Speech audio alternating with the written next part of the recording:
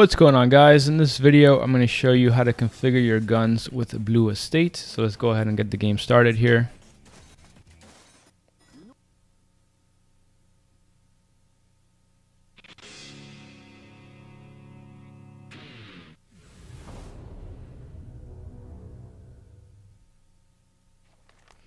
Alright, and what you want to do for this game is you want to press the F5 key on your keyboard to bring up the configuration overlay. Remember that if you have a keyboard that has an FN key, a function key next to the control key on the bottom left of the keyboard, you have to hold that down before holding down F5. So I'm going to hold that down, press F5, and you can see you have some options here, pretty straightforward stuff. It says that F6 is to assign gun 1, F7 is to assign gun 2. So for example, you would hold down F6, again holding FN first if you have an FN key, and then you point your gun at the screen, you squeeze the trigger, and it says light gun assigned. So now my player 1 light gun has the correct ID over there. For player 2 you would do F7 and then it would assign player 2. You have some other options like toggle shoot for gesture, and what that is I'm going to show you while we're playing the game what that is, okay? And then the other thing is enable or disable the light gun patch.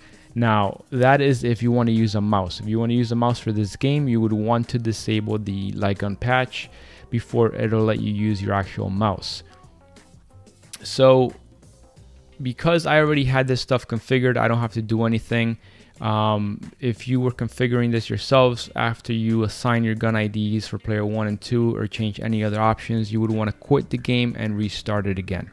So I'm just going to press F5 to get rid of that overlay, and I'm just going to go ahead and go into story. I'm going to select 2 players, and I'm going to select this first option here and click go. So now my 2 guns should be working.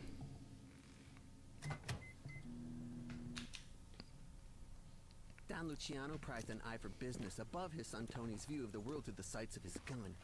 He'd given him the nightclub to run to get him. So you can see those very small dots there, blue and red. They get bigger when you actually start playing.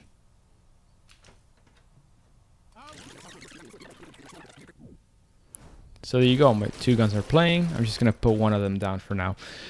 So the shoot to swipe thing that we talked about before, whatever it was called, basically this game normally to get past these arrow things like this, you have to actually move your gun in that direction like that.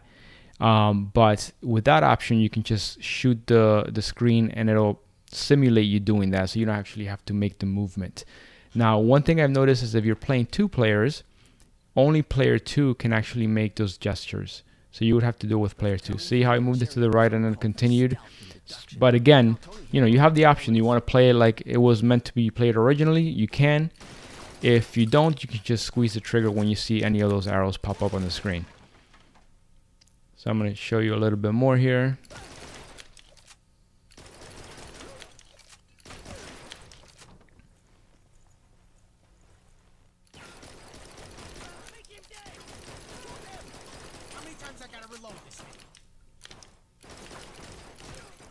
Okay, and then one other thing I want to show you guys is how to duck. And that's going to be a little bit later in the game, so I don't want to. So here, I'm just going to shoot, see, and you know, actually have to do the action. So that's kind of, actually, you know what? It's coming up pretty soon. I'll just stick around, and instead of skipping forward, I'll just go ahead and play through.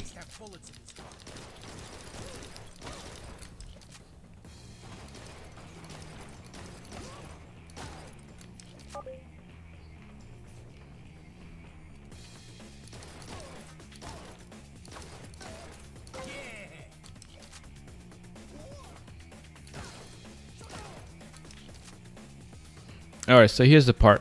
So in this part you can actually duck. Oh, you know what? I'm doing 2 players right now, damn it.